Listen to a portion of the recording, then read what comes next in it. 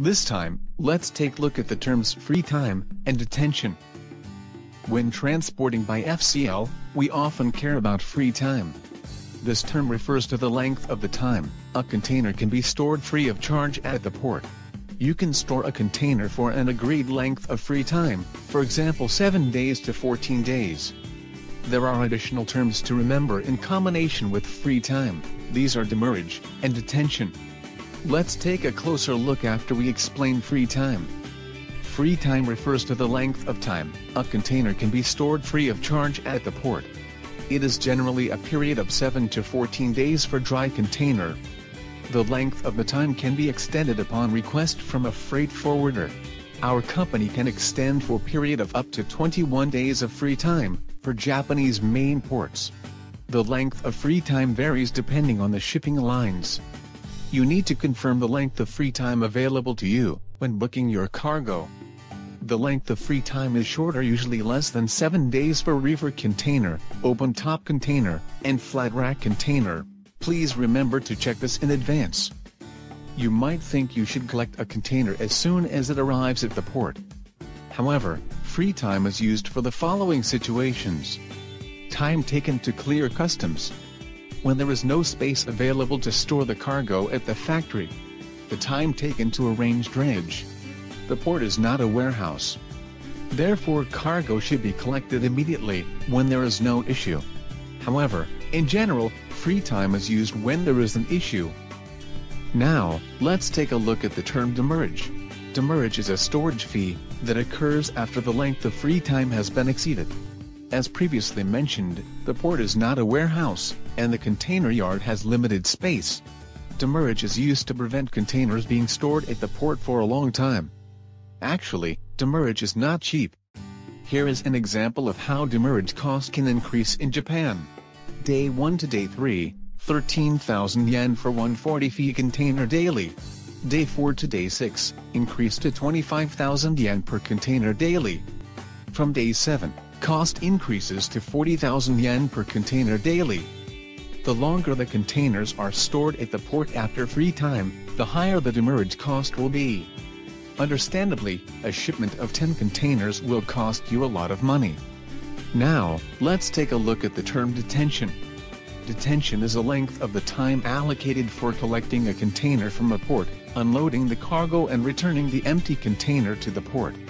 You will incur additional cost if you exceed this time. Containers belong to shipping lines.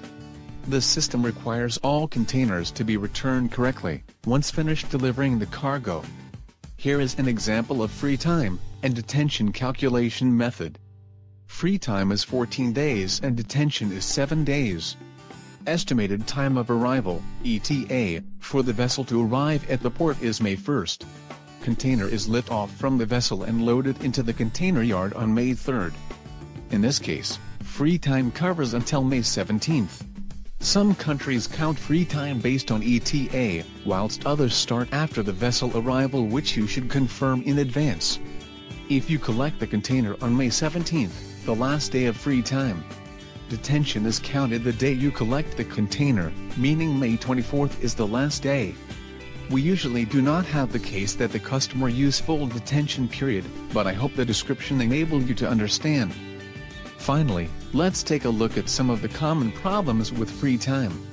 Customs may be unable to complete their checks during free time, especially when importing new products of which you do not have past import experience. There is a potential for essential documentation to be missed. Certain food and chemical products cannot be imported without a specific import permission or license. This can take time to register. Also, if there are any mistakes on the BL, it can take time to amend and demurrage costs may occur.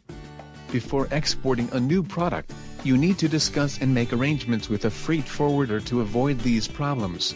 Don't forget to pay attention to document mistakes such as BL. By now you understand the terms free time, detention, and demurrage. The most important thing is to utilize free time and prevent demurrage occurring. I have been working as a freight forwarder for a long time, and I have seen cases which incur demurrage because of problems on product register and documentation. Payment issues between a buyer and a seller. congestion at a port after a long holiday season. Free time is very important factor within international logistics. Please ensure you check details in advance and are prepared. In this channel, I explain about the technical term and job description in logistics. If you are interested in logistics work, or if you already work in the logistics industry, I believe that this channel will be a good support for your job. If this time video get the good support for your understanding, please subscribe, press good, or comment anything. Well, see you next time.